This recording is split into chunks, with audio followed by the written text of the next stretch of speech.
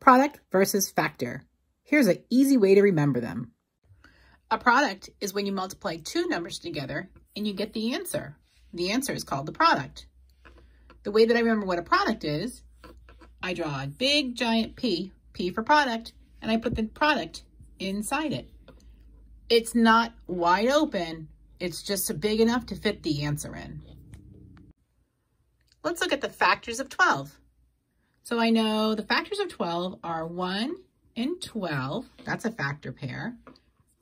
2 and 6, that's another factor pair. And 3 and 4, that's another factor pair. There's my pairs.